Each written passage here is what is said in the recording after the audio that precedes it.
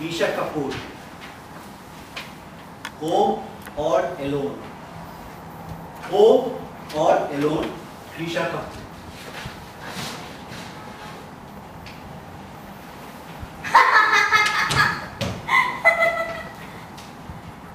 I burst out laughing loud at her joke.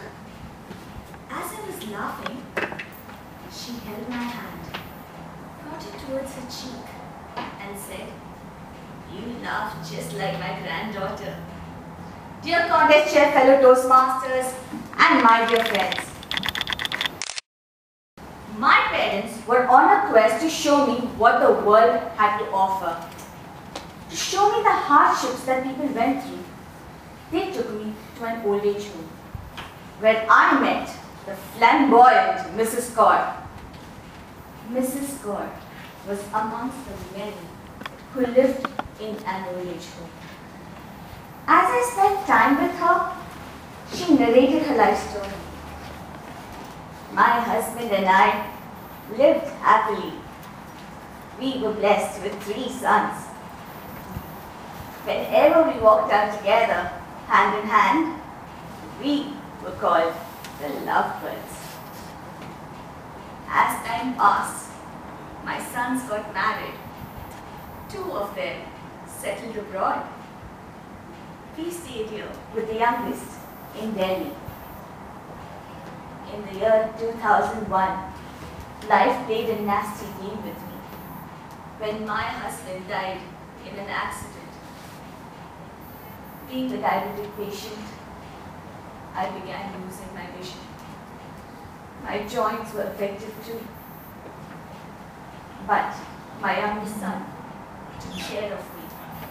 I enjoyed my time with the little one who laughed just like you. One day, my son came up to me, held my hand, and led me to a never-ending pathway. Then made me sit. I could feel he had gifted me a wheelchair. Wow, I was so happy.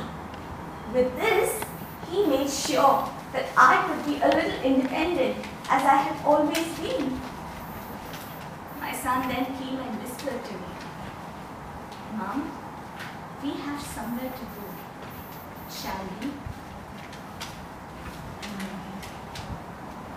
The drive seemed long, and with every passing moment, I got anxious. I heard the door open. They sang for me. "Happy birthday to you. Happy birthday to you. Happy birthday, dear Mrs. Kaur. Happy birthday to you." My son had thrown upon a surprise party for me. It was my 72nd birthday. Wow, he loves me so much, I thought. He then came and whispered to me, "Mom, this is your birthday gift. Do you like it?" "Yes, my son." "Good, Mama. From now on, you will be living with these wonderful people.